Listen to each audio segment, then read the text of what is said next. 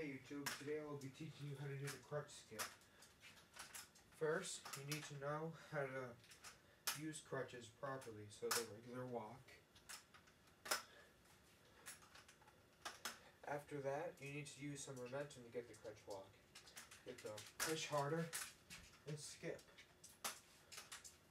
After you do the skip, just keep going with the regular crutch walk and skip again. So if you want to do this in repetition, after you do the skip, you have to put it down and then do it again. When you're doing the skip, you want to get farther than usual, and push harder. Thanks for watching.